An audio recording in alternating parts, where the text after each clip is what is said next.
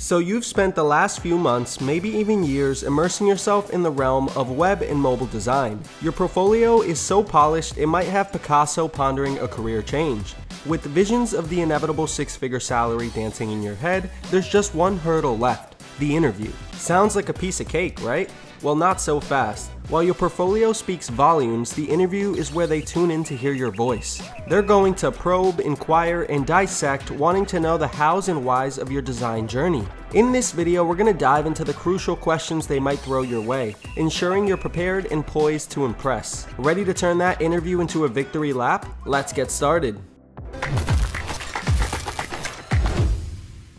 Let's start with question number 1, and that is, walk me through your design process. This age-old question helps interviewers peek into your design journey and how methodically you approach it. Your design process is your playbook. The golden ticket here is to showcase a robust, well-thought-out design flow that should include the 5 key steps. Those steps are user research, ideation, prototyping, testing, and iteration. Your answer should shine a spotlight on each one of those pivotal phases, beginning with how you gather those initial requirements, dive into user research, and craft wireframes and prototypes. The cherry on top? Emphasizing the repetitive nature of your process, showing that you're on a continuous quest to elevate your user experience. Because just like fine wines and classic sitcoms, good design only gets better with time. Now let me give you a good example of how you can answer this question. My design process usually starts with research to understand the problem and the user's needs. Then I create multiple design concepts and gather feedback before selecting the best one. Once the design is approved, I create prototypes, test them, and iterate until the product is ready to be launched. Moving on to question 2, and that is, how do you approach designing for different platforms and devices? Remember the good old days when we designed just for the trusty desktop?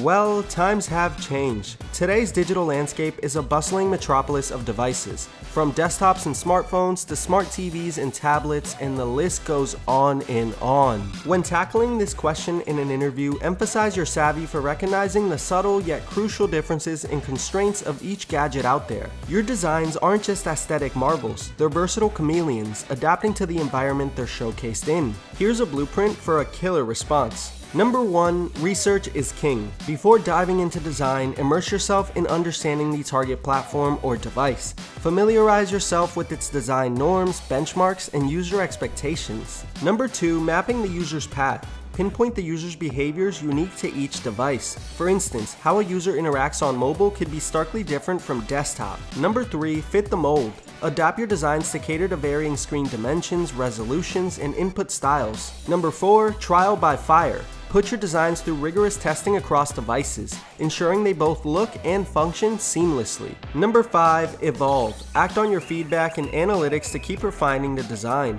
Number 6, teamwork makes the dream work. Collaborate with developers to confirm the design's cross-platform viability. But remember, while it's essential to know best practices, don't regurgitate them word for word. Let your experience take the wheel. Let your unique voice shine through. Highlight what's important and infuse real-life examples. After all, the best answers are the ones that feel lived in, not rehearsed. Next up, question number 3, and that is, how do you stay up to date with emerging design trends and technologies? Diving into the heart of web design is about more than just crafting beautiful designs. It's about staying nimble and updated in a whirlwind of change. And guess what? Interviewers aren't just keen on your design skills, they're eager to gauge your zest for learning. Why is this a deal breaker? Because the web design arena is like shifting sands, constantly reshaping itself. The last thing anyone wants is a designer anchored in the past. So let this be your stage to spotlight your underlying commitment to staying on top of trends and technologies. Whether it's skimming through top-notch design blogs, making your presence felt at industry conferences, or immersing yourself in vibrant online communities, now's the time to share it all. Here's an example of what a good response may look like.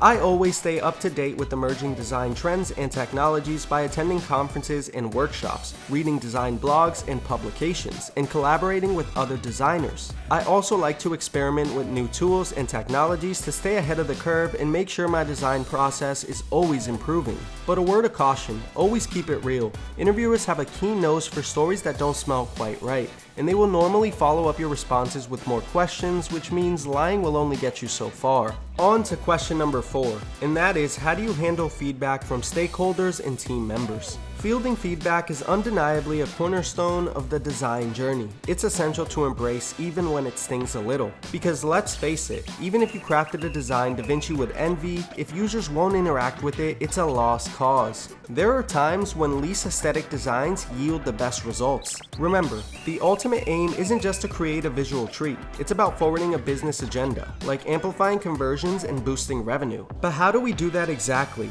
Well, here are some tips you can follow when receiving that dreaded feedback. Number 1, listen. Invest in truly understanding the feedback, capturing nuances, engaging the underlying concerns. Number 2, clarify. If something sounds vague, don't hesitate to ask. Dive deeper and understand better. Number 3, communicate. Elaborate on your design choices and how they sync with the broader project ambitions. It'll give everyone a glimpse into your thought process. Number 4, collaborate. Work side by side with stakeholders and your team.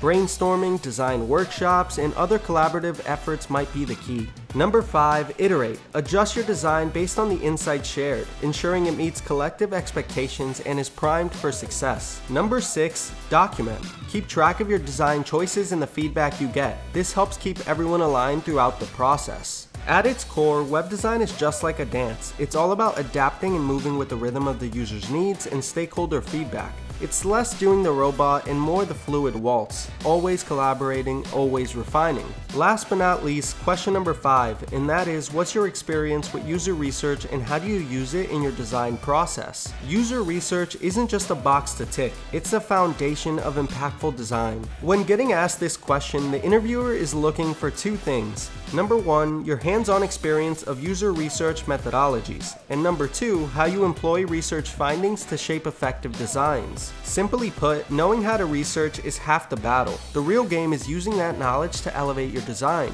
Here are a few best practices to help answer this question. Number 1, share experiences of your research ventures, be it through surveys, interviews, or even usability tests. Number 2, discuss your approach for analyzing and interpreting user research data to inform the design process. Number 3, explain how research steers your design, from drafting requirements to finalizing user interfaces. Number 4, emphasize teamwork, illustrating how you align with stakeholders and developers to fulfill user needs and project objectives. Number 5, conclude by shedding light on how you gauge design success, whether through user satisfaction metrics or conversion rates. Remember, it's not about reciting a rehearsed script, but narrating your authentic journey and merging research with design. And there you have it. With these insights, you're one step closer to acing that design interview. If this video gave you some clarity, show a little love by tapping that like button. Got any insights or opinions about the questions discussed? Drop a comment below. Oh, and this video was inspired by a blog post that ZTM instructor and product designer Dan Scafano wrote. So if you want to read the full breakdown with 2 more important interview questions, make sure to check that out, linked in the top right hand corner. Until our next chat, folks, and always remember, in an interview and in life, just be yourself.